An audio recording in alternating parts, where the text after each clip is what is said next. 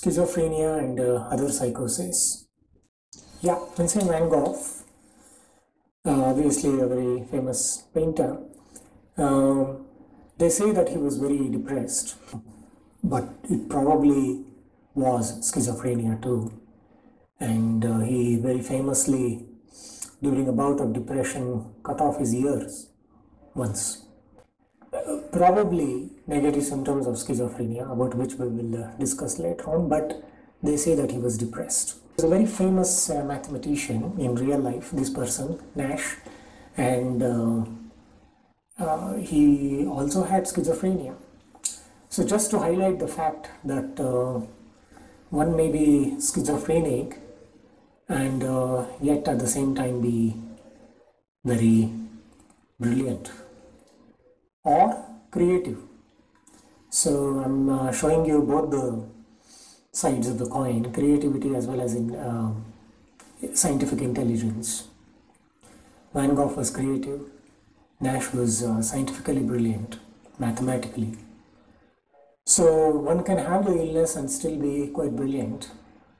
And it's not that having schizophrenia is the end of the life and you'll be unproductive throughout your life. It doesn't work like that. Okay. So what are we going to discuss today? A little bit of history of schizophrenia, epidemiology, etiology, clinical features, classification, diagnosis, management, obviously, which includes investigations and treatment, and a bit about other kind of psychotic disorders. Please remember that psychotic disorders, they are the umbrella terminology, psychoses.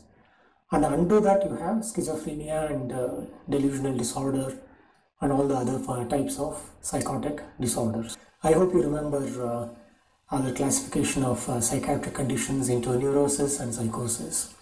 So today we are talking about psychosis, which are chronic and enduring, as well as very severe and disabling, and the insight is lost during the course of the illness.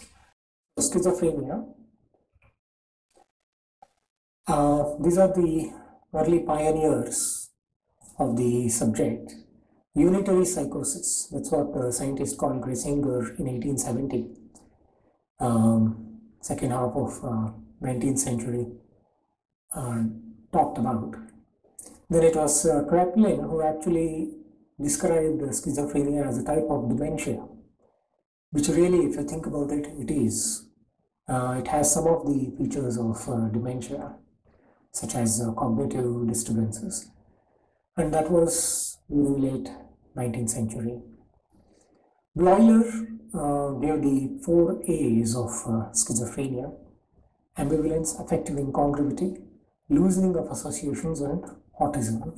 Ambivalence, if you remember from our lecture in psychopathology, you will remember that it is a bit of both, that is doing and not doing, going to and fro between doing and not doing, being uncertain about whether to do or not.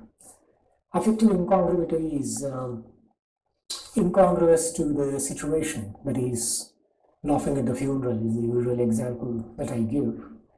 Loosening of associations, which is a type of formal thought disorder, wherein the association between two thoughts is lost or loosened at least. Autism is not the condition autism that we normally see, usually see in children, but it is being self-absorbed and not interacting a lot. So today we call that the negative symptoms of schizophrenia. But if you look at the list of 4 A's symptoms by Bloiler, most of them still hold good, actually. We've added a few more criteria to these, but most of them are still relevant. Incidence 15 to 20 per lakh per year, and the prevalence rate across the world is pretty standard. Roughly it is about 1%.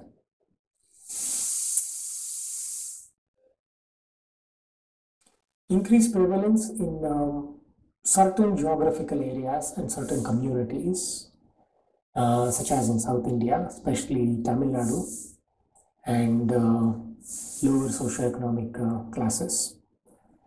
Median age of onset is slightly earlier in men than in women. So 28 for men, 32 for women. Whereas the sex ratio is equal, please remember that. Even though the age of onset is earlier in men, sex incidence is equal.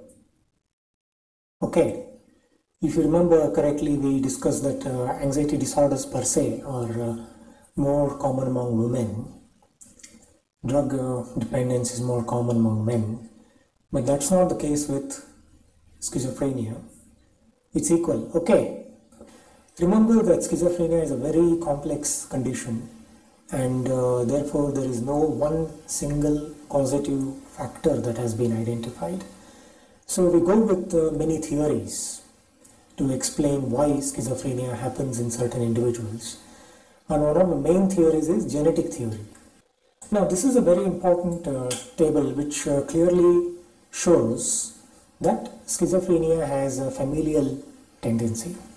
So in twin studies involving monozygotic and dizygotic twins, as you can see, the concordance rates are very, very high among monozygotic twins, 48% is to 4%. So that's 12 times more chance of developing schizophrenia if one of the twins has got the condition, if it is a monozygotic twins. Remember that monozygotic twins share the genetic material. So this clearly shows that when compared with dizygotic, because of the sharing of the genetic material, schizophrenia occurs much more frequently in monozygotic twins. And the table is very important as well. As the closeness of the relationship with the person with schizophrenia increases, the chances of developing the condition also increases. So 5% chance. So if a patient has a brother, the brother has 10% chance of developing schizophrenia. On the other hand, if one of the parents is affected, there is a 14% chance in the offspring developing the condition. But if both the parents are affected, the risk increases to 46%, which is very, very high, nearly 1 in 2. We are talking about lifetime risks here, that's what we are saying. So remember that I told you in the previous slide, the general population risk across the world is 1%. So if you compare that with this, about a family having schizophrenia, the risk is 5-fold increase if you are the parent. The brothers and sisters is 10 times more. If one parent is affected, 14% more. Both the parents, 46%. Almost like an exponential increase if both the parents are affected and then they go on to have children. So this table helps you understand the strong genetic element that is present in schizophrenia. As I told you, there are multiple theories. The other theory is neurochemical theory, which we talk about when we talk about medications that are used in the treatment of schizophrenia, which is antipsychotics, and this is the reason for using antipsychotics. There is dopaminergic overactivity, especially in mesolimbic pathway, and that is increased in also in caudate and nucleus accumbens areas. So hyperdopamine activity, which is why we use antipsychotics which reduce dopaminergic activity. Whereas there is also some serotonergic activity going on. And how do we know that? It's because serotonin agonists, such as LSD, which is a street drug, can induce psychosis. And the reason for that is this, 5-HT agonism. Whereas, on the other hand, 5-HT2 antagonism treats psychosis. And the best example for that is clozapine, which we discussed is an atypical antipsychotic, which is used in treatment-resistant schizophrenia. Generally, there is reduced inhibitory activity and increased excitatory activity going on because gamma aminobutyric acid, remember, it is a inhibitory neurotransmitter. You understand? So that is reduced. On the other hand, glutamic acid is an excitatory neurotransmitter. If you remember your studies in biochemistry, so that is increased in the brain of schizophrenic individuals. So they seem to be stimulated always. So this is just to highlight what I was telling you about the chemicals that are increased.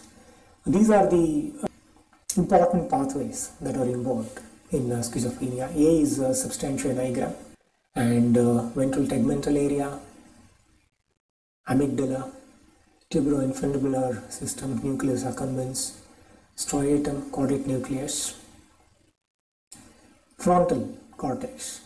So frontotemporal area mainly is what is involved in the pathophysiology of schizophrenia, especially to do with the dopaminergic pathways. Let's move on to another theory now, which is neuropathological theory. So people went about collecting the brains, and sometimes they did autopsies on schizophrenic patients who passed away. But later on, when technology developed, they started doing neuroimaging, such as CT scan and MRI scans, and this is what they found. So ventricular enlargement and reduction in brain weight. Brain parenchyma is reduced. That is the reason for ventricular enlargement. As you can see in the picture on the left, this is the size of the ventricle in the person with schizophrenia. It is very enlarged compared to the healthy brain. And that's because there is neuronal loss which leads to parenchymal thinning. Frontal and temporal lobes are the major sites for abnormalities. And even among them, left is more involved than the right side. And there is also reduced hippocampal area. Remember that the hippocampus is involved in higher mental functions such as memory. So all those areas are involved.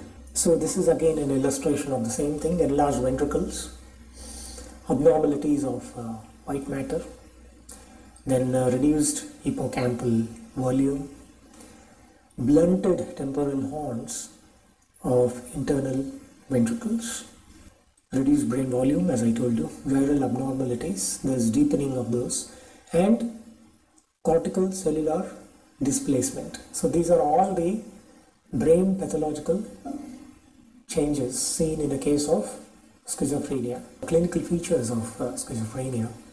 I have just put these features randomly. Delusions, which we discussed, are fixed false beliefs in spite of evidence to the contrary. Anhedonia is losing interest in previously enjoyed activities, hallucinations, seeing or hearing things which are not there.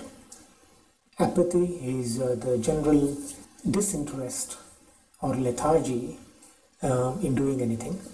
Thought interference, feeling as though their thoughts are being interfered with, either put in or removed from the head. Evolution, lack of voluntary activities, basically, no motivation to do anything. Incongruous affect, which we discussed, is not in keeping with the scenario presented. The affect changes contrary to what is expected for that situation. Eulogia is reduced speech. Affective blunting is flattening of the affect. That's what it means, which is also seen in depression. And energia, loss of energy. Now, out of these, some are called positive symptoms of schizophrenia and some are called negative symptoms of schizophrenia. Positive are what you elicit or recognize during mental state examination, whereas negative symptoms are those which you observe in the patient, which he or she is not doing, such as he or she is not interacting, such as he or she is not talking much. So those are negative symptoms which are fairly similar to what happens in depression, where the patient loses interest in all activities, is not talking a lot, those sort of things. So out of this list, I'll give you a clue. All the things which begin with A, they are all negative symptoms. Anhedonia, apathy, evolution, elogia, affective blunting and inertia are negative symptoms of schizophrenia. Delusions, hallucinations, thought interference, incongruous affect, positive symptoms of schizophrenia. So classification of schizophrenia. Paranoid schizophrenia is the commonest type of schizophrenia, and it is characterized by predominantly positive symptoms such as delusions and hallucinations. Catatonic schizophrenia includes posturing, rigidity and stupor. You remember our psychopathology lecture in which we talked about all the catatonic signs and symptoms such as Midgehen, Macon, rigidity, tremors, posturing, stupor, ambi tendency, negativism. Remember, all of these things will be present in catatonic schizophrenia. Hebephrenic schizophrenia has more of affective changes. That means the mood can change quite significantly. They are prone to irresponsible behavior, and the speech is very incoherent.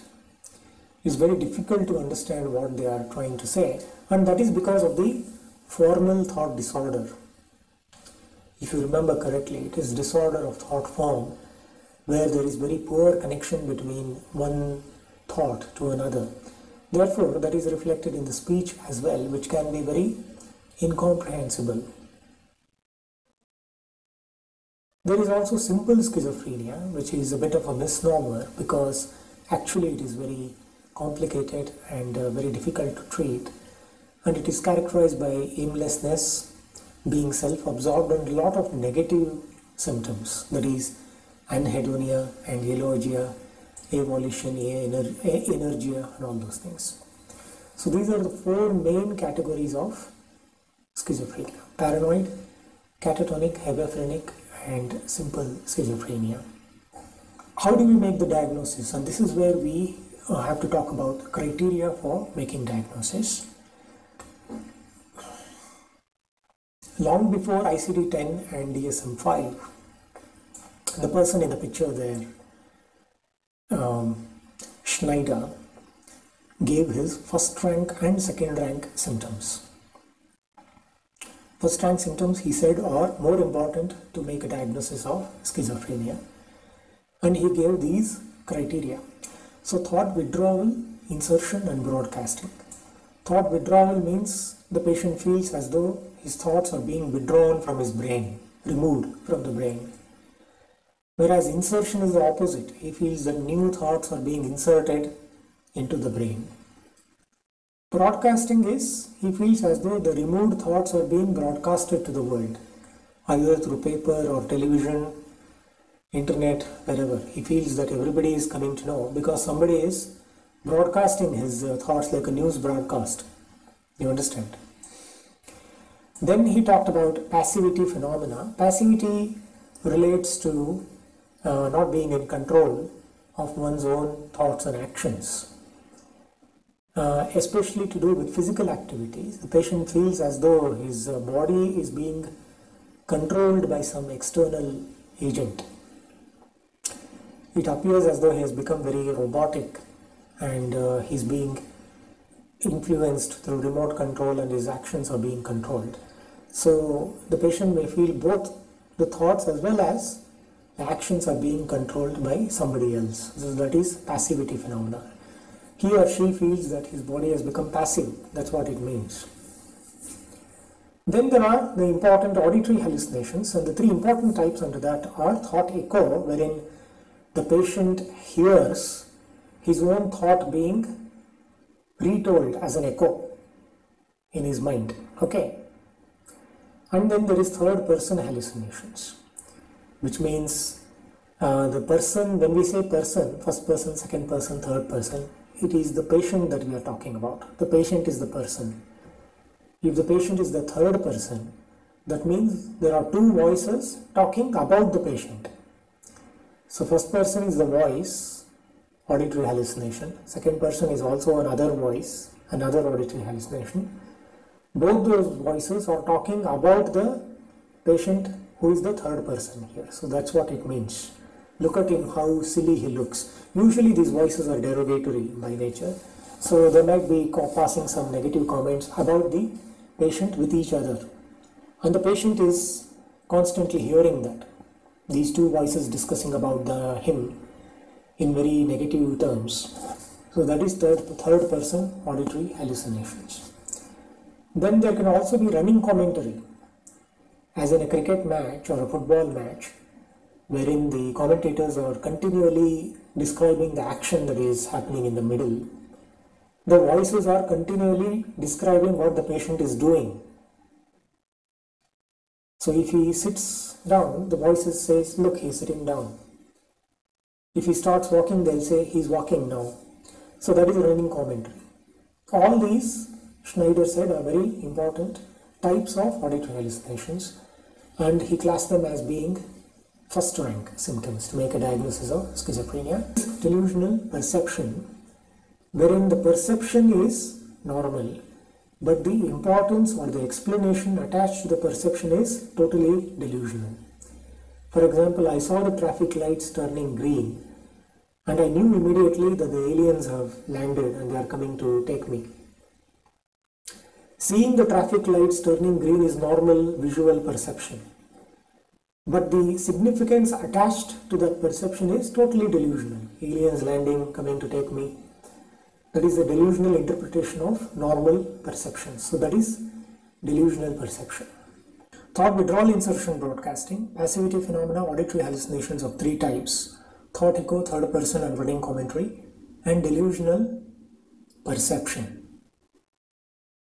Any one of them, clear cut for a few weeks to months, enough to make a diagnosis of schizophrenia, which is why, going back to why highly intelligent people and creative people who otherwise seem to be okay can also have schizophrenia. Just having thought broadcasting, for example, clear cut, is enough to make a diagnosis of schizophrenia. They may be okay in other faculties. You understand? So these are the first rank symptoms of Schneider. Even though they are very old, they are still very relevant, because many of these criteria will overlap, as you will see, with ICD-10 and DSM-5 criteria. So they are still relevant for your, as far as you are concerned, for the exams. So you need to know these criteria as well as at least one of ICD-10 and DSM-5 criteria. So what does the ICD-10 say as far as the criteria are concerned? So at least one of the following should be present for at least 1 month. That is thought withdrawal, insertion, broadcasting or echo. Same as first rank symptoms of Schneider, but except that echo has gone up to the thought interference phenomena instead of being under auditory hallucinations. You understand? Then passivity delusions, passivity pertaining to mind or body being controlled by external agencies. That is what it is. Auditory hallucinations, running commentary or third person, which is the same as Schneider's criteria, except that thought echo has been put under thought interference phenomena, and delusions of any other kind. So what is missing here is delusional perception. It is delusions of other kind. So if these are less clear, then the ICD-10 suggests that at least 2 of the following should be present for 1 month. That is hallucinations in other modalities. So in the primary criteria it was auditory hallucinations. So if those are less clear, it could be hallucinations in other perceptual modalities such as seeing things which are not there, which is visual hallucinations, or tactile, or olfactory, or gustatory. After auditory hallucinations, probably the second most common type of hallucinations are visual hallucinations. Formal thought disorder, as we discussed, is disorder of thought form, wherein the associations between two thought processes is poor, and sometimes very difficult to comprehend. Then there can be catatonic signs and symptoms, such as maintaining abnormal postures for a long period of time. And as we discussed earlier, negative symptoms, that is alogia, energia, evolution, anhedonia, and all those things. Any of these two have to be present in a clear-cut way for you to make a diagnosis for at least 1 month. So one of primary or at least two of the secondary type of criteria for ICD-10 diagnosis. Let's move on to DSM-5. At least 2 of the 5 symptoms must be present for at least 1 month. One of the 2 symptoms must be delusions, hallucinations, or disorganized speech. So it's called broad criteria. There should be delusions. There should also be hallucinations. Disorganized speech, that is frequent derailment or incoherence, which is nothing but formal thought disorder. Grossly disorganized or catatonic behavior, that is hebephrenic type of behavior. Remember, we said that in that type of schizophrenia there is very disorganized thought and behavior, bizarre behavior. Or catatonic type of behavior, such as abnormalities in postures. And negative symptoms, alogia, evolution, and all those things. So what does it say again? 2 of these 5 broad symptoms should be present for at least 1 month. So it's quite broad, these criteria, DSM-5, as opposed to very, very specific criteria given by both Schneider and ICD-10. First rank symptoms of Schneider and any one of these 2 criteria should be on your fingertips as far as the exams are concerned. So management, as we keep on telling you, biopsychosocial model, investigations and treatment. Investigations in the case of schizophrenia might involve urinary drug screen, that is polydrug screen, because drug-induced schizophrenia can also happen. Especially to do with cannabis or any of the psychogenic substances such as LSD or amphetamines. And then baseline blood investigations you can do, such as liver function tests, because you'll be giving quite a lot of medications, renal function tests, ECG, because antipsychotics can prolong QTC interval, remember. If you are suspecting some organic pathology, then you have to rule that out by doing appropriate investigations, which may also involve an MRI scan of the brain. Okay. Rating scales are available, positive and negative symptom scale of schizophrenia, PAN-SS, that is the rating scale for schizophrenia. So you can do a baseline reading, give the treatment, and then do another reading and compare the 2 readings to see whether the condition is improving. And the baseline reading, depending on the score, will also give you an indication of how severe the condition is. Social investigations may involve you taking further history, having an assessment done in terms of the housing, finances, job skills, and all those kind of things. Treatment, mainstay of treatment for schizophrenia is antipsychotic medications. Usually we begin with atypical antipsychotic medications or newer antipsychotic medications such as risperidone or olanzapine. In acute phases of the illness where the behavioral disturbance is severe, you can also make use of older antipsychotic medications such as haloperidol, because it can be given in various modes such as oral, IM as well as IV. So that way haloperidol is very versatile because it can be given in many routes of administration. May have to be combined with benzodiazepine at least initially to control the behavior, but again, as I keep telling you, benzodiazepine is not recommended as long-term therapy. Long-term therapy should be with antipsychotic medication. And also one more aspect to biological treatment is depot antipsychotic injections. Sometimes, due to whatever reason, the patient may not want to take tablets on a long-term basis. Sometimes it could be because of loss of insight also. The patient refuses to take the tablets. Then you can provide the option of giving depot antipsychotic injections, which will eliminate the need for taking daily tablets. So the patient can come once in 2 weeks or 4 weeks or 6 weeks, take the injection, which will last for that duration, and go back home.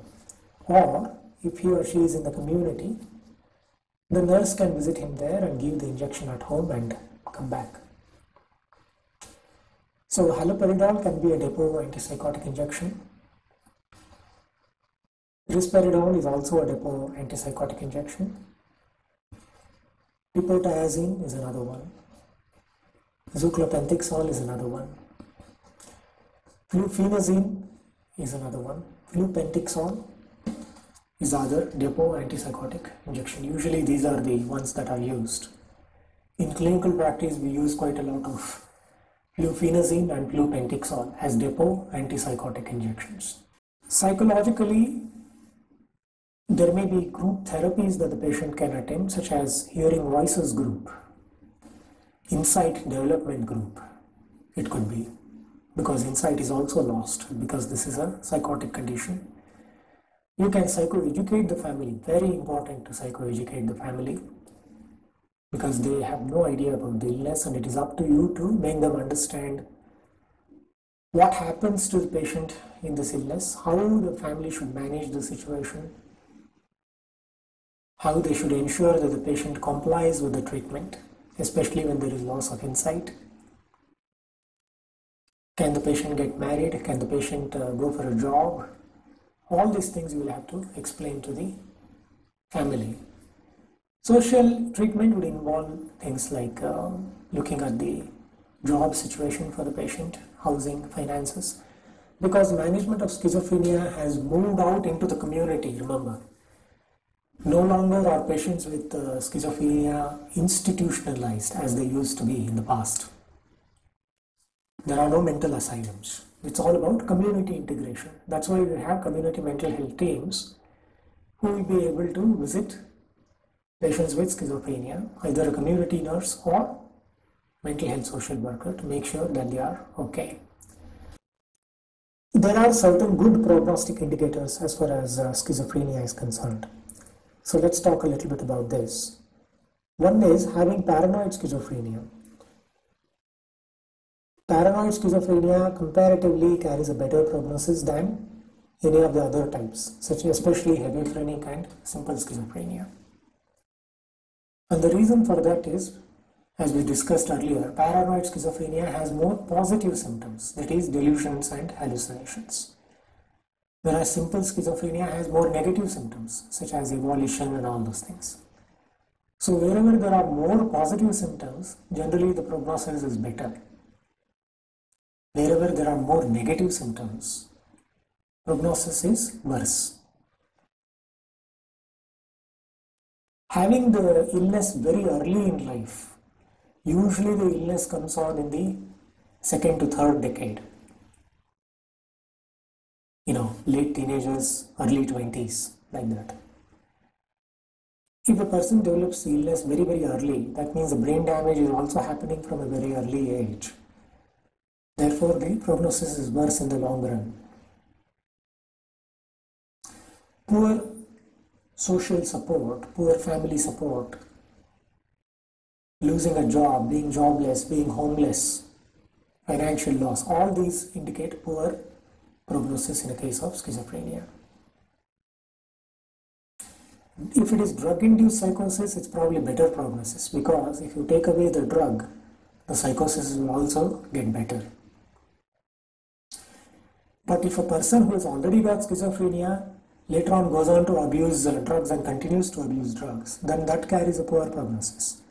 Because in addition to having schizophrenia, the person is also abusing substances which can worsen the condition. Then there is something called high expressed emotions, which is the patient's family and the patient constantly bicker with each other. The family victimizes the patient by blaming him or her comparing him or her with his or her sibling, for example, saying that all the bad things are happening because of the patient. Why did the patient have to develop such a horrible condition? You brought stigma to the family. Stigma is a huge issue in psychiatry. So these sort of highly negative comments, and also not just negative comments, being over involved in the patient's affairs, trying to control everything that the patient does, hyper monitoring what the patient is trying to do, all these things will lead to high expressed emotions, and the patient will end up having a relapse. Even though the patient may be in remission, if there is high expressed emotion from the family, there can be a chance of relapse. Therefore, the prognosis becomes very poor. So we'll move on to the other type of psychotic disorders. Schizoaffective disorder, which we discussed under mood disorders also. Basically in this, people with this illness have symptoms of both schizophrenia and mood disorders, such as depression or bipolar disorder. So if a patient has got both psychotic symptoms as well as depression or manic symptoms, you can further divide this as schizodepressive disorder or schizomanic disorder, depending on what kind of mood symptoms are present. So they are indiscernible, you can't separate them out. They are happening in the same person at the same time, during the same period. So that is why they are clubbed together and called schizoaffective disorder. The other condition is schizophreniform disorder, wherein the people have symptoms of schizophrenia, but the symptoms last between 1 to 6 months. They are less severe, and the duration of the symptoms is also less. So it's not exactly like schizophrenia, but appears to be like that. Then somebody could have brief psychotic disorder, wherein there are short, sudden spells of psychotic behavior, often in response to a very stressful event, such as a death in the family. Recovery is often quick, usually less than a month. So this could be like a bereavement reaction that has gone wrong, for example. Delusional disorder, as we have discussed, it is only the delusion is present without any other psychotic symptom, such as there are no hallucinations, there are no thought interference phenomena, it is only the delusion. So firm fixed false belief involving some real life situation that could be true, such as being followed, being conspired against, or having a disease. These delusions persist for more than 1 month. It is all exaggerated. Okay, it may or may not be true, but the importance attached to the belief is delusional in its intensity. And accordingly, as I told you, there are named delusional disorders, such as erotomania, which is also called de Clerambault's syndrome, Othello syndrome, Cotard's syndrome, Capgras syndrome, Fregoli syndrome. So there can also be shared psychotic disorder, which is also known as folie-à-deux, wherein one person is psychotic and they live in such a close relationship with another person that the other person also develops psychosis over a period of time. Happens in very close dependent relationships. Substance-induced psychotic disorder, caused by use or withdrawal of substances such as hallucinogens and crack cocaine, and may cause hallucinations, delusions, thought disorder. Rule out organic conditions, number one, and secondly, rule out substance-induced conditions, because these substances can also cause psychosis. Cannabis, crack cocaine, and hallucinogens such as LSD, magic mushrooms, amphetamines, and all those things. Then psychosis caused due to some kind of medical condition. Hallucinations, delusions, or other symptoms may be the result of another illness that affects brain function, such as head injury or brain tumor. It could be a frontal lobe tumor or a temporal lobe tumor. So this is what we mean by organic conditions causing psychosis. Paraphrenia is a condition with similar symptoms as in schizophrenia that starts very late in life and occurs in the elderly population. It is not officially recognized as a formal diagnosis in current classificatory systems of mental illness, and is usually described as an atypical form of psychosis. Sometimes we also call it late life psychosis or late onset psychosis. Some features overlap with schizophrenia, but not considered to be a typical form of schizophrenia, and happens almost exclusively in the elderly population. Okay, right. I got some MCQs, it seems, for you. True or false?